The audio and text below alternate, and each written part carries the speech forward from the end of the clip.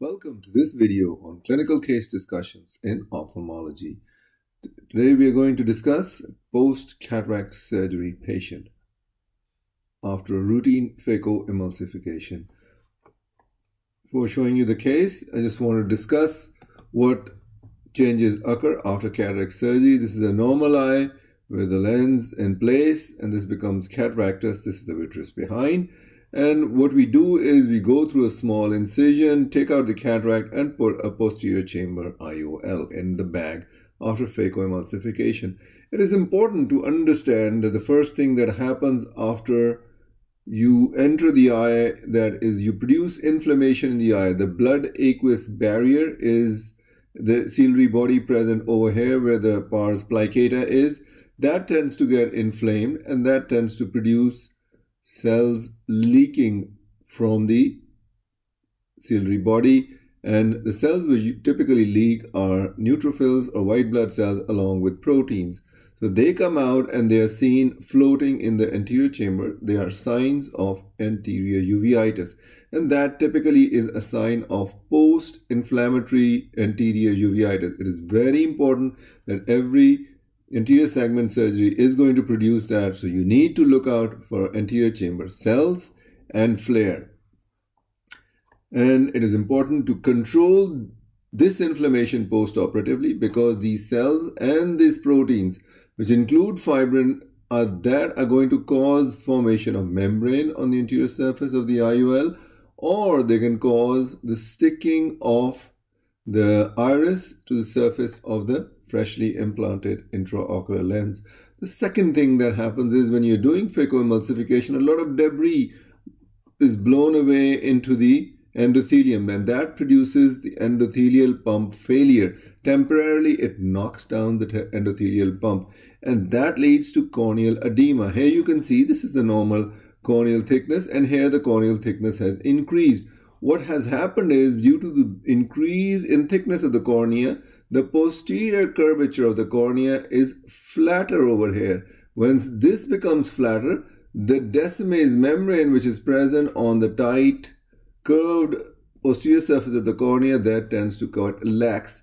It becomes loose and it forms folds over here. Those are called the Descemet's membrane folds, which we typically see in these patients. And when the edema is significant enough, the endothelium pump failure leads to edema of the epithelium as well. So those are very important things you need to remember, and this inflammation tends to subside after the cataract surgery is over, about 6 to 8 weeks, and there are no cells, and the eye behaves as if nothing has happened, and the intraocular lens becomes a part of the eye. We are going to discuss today a patient who had left phaco with full labile IOL implantation with pterygium excision. He had a 23.5 diopter Acrisoft multi-piece IOL implanted with an axial length of 23.55. We went through posterior limbal incision, put the IOL in the bag, and there was vision blue used as well because he had a white cataract. So whenever these are the parameters which you need to see. This is post-operatively first day. Especially in a white cataract, you tend to see more corneal edema. But in this patient, we'd use vertical chop technique, so that produce less edema. This is the area where the pterygium has been excised. And this technique, where you are looking at the cornea through the light reflected from the iris, that is called retroillumination of the cornea. There is another entity, retroillumination of the lens as well. Retroillumination of the cornea, you can see the micro edema in these patients. Here you can see these crisscross lines. These are called the Descemet's membrane folds, and this is actually the Descemet's membrane, which is folded over because the posterior surface of the cornea has become flatter. Now we're seeing it at a higher magnification, the anterior chamber of significant depth, that is of normal depth. And here you can see what you want to do is you move from one side to the other side of the cornea with a slip, so that you can scan whole of the cornea. The next thing you want to see after post-operative cataract surgery is you want to see the anterior chamber, which includes the cells and the flares. This is slightly bigger beam, But the main thing, whenever I want to see somebody doing a proper exam, I want to see him make the light go to a higher intensity, increase the magnification, make a slit, make that slit point on the surface. The posterior slit should be resting on the surface of the iris, and the area in between you see the cells. In this patient, he had 2+ cells. Unfortunately, we could not capture this on the video, but that's the reason I'm showing you. I'm struggling to get those cells clear for you. But here you can see this is the typical, and here you can see there's minor bit of flare, which you can see there's not very significant flare in this patient. And usually this, and you then, the next thing you want to see is you can do a diffuse illumination because the eye is very photophobic. So you want to see, the next thing is you saw the cornea, you saw the Descemet's membrane fold, you saw the anterior chamber, you saw the pupil. The pupil is not stuck down to the iris because you increase the light and it constricts and dilates. That tells you the pupil is mobile. That's a very good sign. Inferiorly, you see I've given him inferior subtenon xylocaine, so you can see subconjunctival hemorrhage. This is all very important and pertinent to write in the notes of the patient, that he has a subconjunctival hemorrhage in this area. And then you would go in and see, this is the area we remove the pterygium and we do a direct closure of the conjunctiva. And move up to the wound, where you want to see if the wound is opposed, there should be no gaping. There is some bit of subconjunctival hemorrhage here.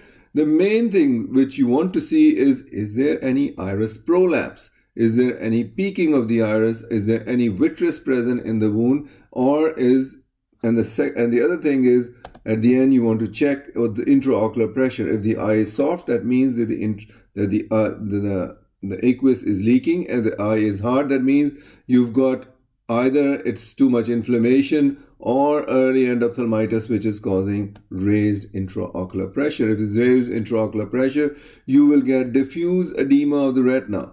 But if you have only edema secondary to phacoemulsification, that is usually present in the area where you're doing the phaco. So it's usually present superiorly in subincisional and in the central part of the pupil, and usually it's not present inferiorly nasal and temporally. So that can differentiate between a corneal edema, which is secondary to raised intraocular pressure, or secondary to this the damage because of the endothelial insult by the phacoemulsification. The corneal reflex is pretty nice, so that tells you that the cornea is pretty shiny. Here you can see this is the area. Here, when you're scanning this, you can see that the slit is making an anterior part over here, and this is a posterior part, and you can see this whitening you see is present on the anterior part. What that is telling you, that the pathology is in the anterior part where the pterygium was, and it is not at the level of the Descemet's membrane. Here you can see those folds in the Descemet's membrane. These are typically called striate keratopathy, which can be graded as grade 1, 2, 3, or 4. Severe striate keratopathy will need hypertonic saline to reduce that corneal edema. This, in the end, you want to see if you can see the fundus through this. And here we can, using a 90 diopter lens, we get some bit of view of the posterior pole, and that tells us that the post-operatively our media is pretty well clear. So the vision post-operatively was 618, striate was 2+, and there were 2+ cells. The IUL was centered. The fundus examination was normal. Intraocular pressure was 19. There was no peaking of the pupil. The pupil was round and reactive, and there was no iris prolapse. Those are the typical things which you need to see on post-operative day 1, first week post-op, and then last week post-op. Usually is 6 to 8 weeks after phacoemulsification, when you would prescribe them glasses. So that is it with the post-operative cataract surgery extraction. So we'll be back with more videos for you in clinical case discussions. Thank you very much for watching.